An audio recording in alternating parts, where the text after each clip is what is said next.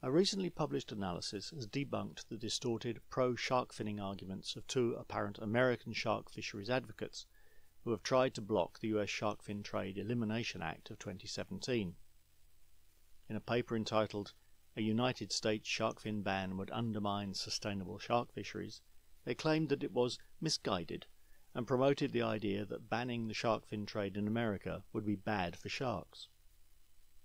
David Shiffman of Simon Fraser University, British Columbia, and Robert Hueter of Mote Laboratories, Florida, argued that the United States should continue to participate in the shark fin trade and that American shark fishermen should continue to profit from it.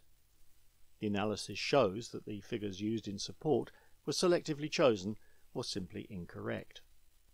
For example, they claimed that the USA is but a small contributor to the shark fin trade. However, checks show that in fact several hundred tons of shark fins are consumed in America each year, and imports are steadily rising, in spite of the bans in such major centers as California and New York.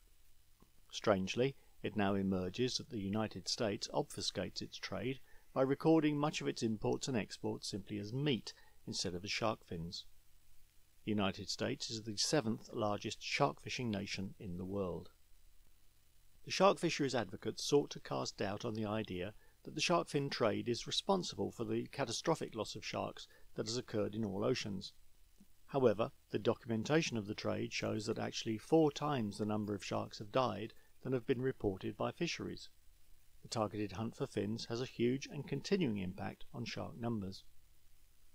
Only 1/3 of shark species are considered safe at the moment, and the most threatened are those most accessible in shallow waters. Still, long lining in the open ocean targets species for which no immediate danger was foreseen. Fisheries management has clearly failed this group of animals. In spite of all its efforts to manage its own fisheries responsibly, the United States is thus implicated in a global disaster, which is why the Shark Fin Trade Elimination Act had been put forward. The advocates claimed that sharks being targeted for meat represents a different kind of threat. However, the new study shows how the high value of shark fins has in fact been driving and inflating the market for shark meat simply in order to profit from the fins. Their own publication illustrates this motivation. Many fisheries are in trouble because of overfishing, so turning to taking sharks for food is a serious ecological danger sign. Globally, the tendency towards less discarding of the shark's body has not lessened mortality, which was the optimistic intent of fins-attached regulations. The shark fishing advocates claimed success for sustainable shark fisheries and implied that these are in place around the world. In contrast, the new analysis shows that no shark fishery supplying the shark fin trade is sustainable, and describes why the so-called sustainable shark fisheries in the United States are unlikely to be sustainable in the long term either, even if thought so now.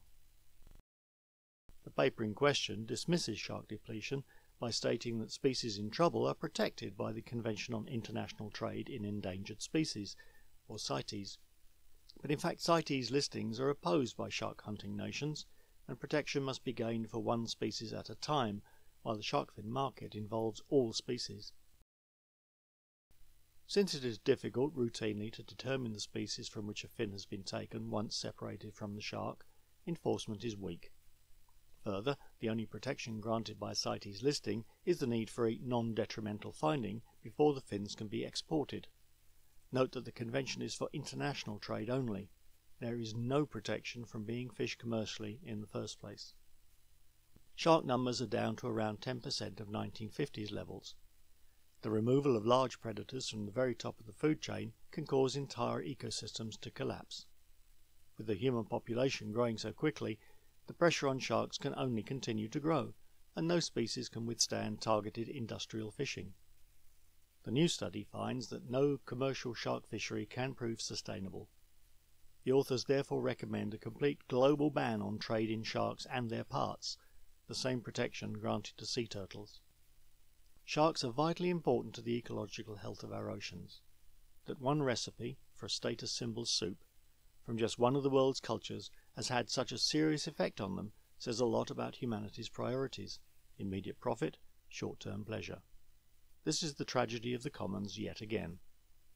The goal now should be that there is no market for shark fins whatsoever. The new analysis removes any doubt about the importance and relevance of the current version of the Act, the Shark Fin Sales Elimination Act of 2019. There is sound evidence to support its provisions being made law.